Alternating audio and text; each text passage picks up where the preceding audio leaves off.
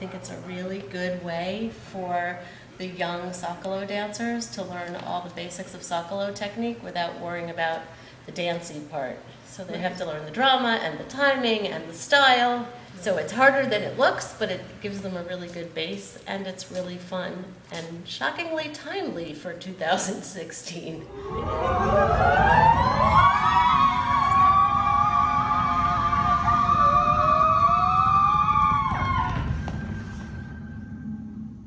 It is. Actually, a lot of the younger dancers felt that it was timely, even though they weren't around in the 70s.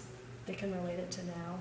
We're circling back again. Yeah, with the fads that go around and how fast everything changes and how everyone's searching for the next big thing. Yeah. I feel very excited to and have a good time.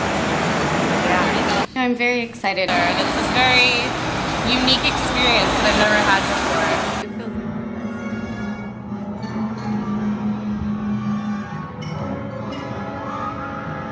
It feels like dancing a social experiment. It's another experience.